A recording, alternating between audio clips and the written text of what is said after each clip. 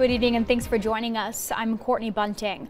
Well, the recovery of a submerged vehicle in a Washington creek could be connected to the disappearance of 3 men more than 40 years ago. Search crews this afternoon recovered the rear axle of a vehicle from Jacks Creek, and they now plan to pump water out to get better access to what's left on the creek bed. Jalen Holloway is live from the scene in Washington with more. Jalen.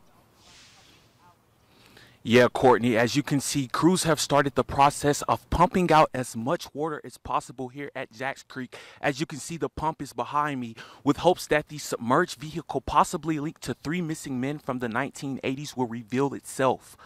Washington Police Chief Phil Rollinson says that the Sydney dive team is searching the creek for a possible vehicle.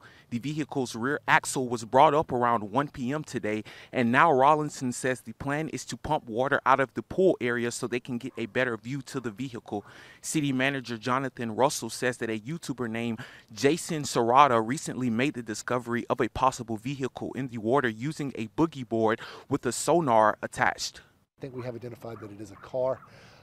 But again, the visibility is low, and they're just kind of working through that to see what the condition of the vehicle is, and to make a determination of the best way to bring it to the surface.